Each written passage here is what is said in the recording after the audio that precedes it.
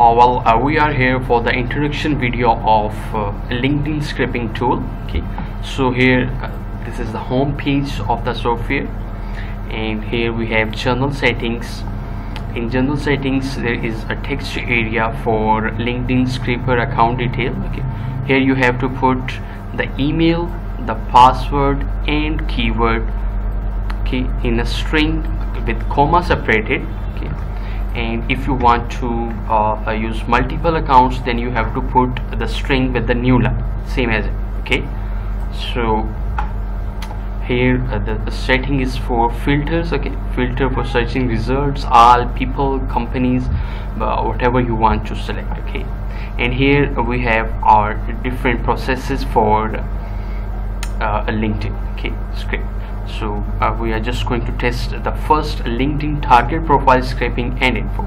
Okay, it will just go to the LinkedIn, logged in on the LinkedIn account. Okay, and after that it will just scrape the URLs of all the resulted on the base of keyword. Okay, and after that one by one navigate to all the results and scrape their profile data.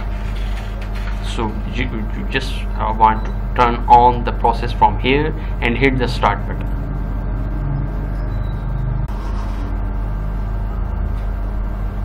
So now we are just on the LinkedIn page, and it's just putting the email and password.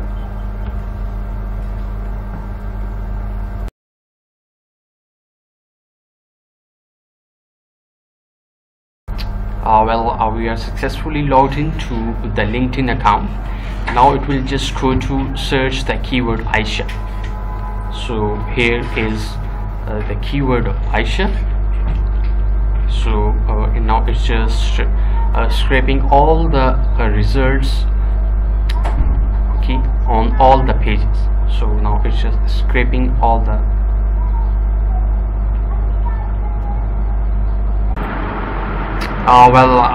the software is scrape all the data URL from the result pages. Okay, so now it's just going to all profiles one by one, okay, as you see, and it's just scraping its data.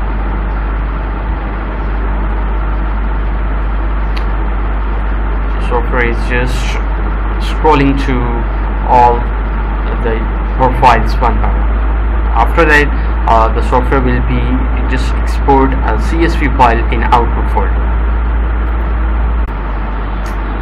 As you can see in the output folder, there is a folder with profile data people. Okay, and here is the CSV file of the keyword Aisha. Okay, people Aisha is CSV file for our new data. That's all.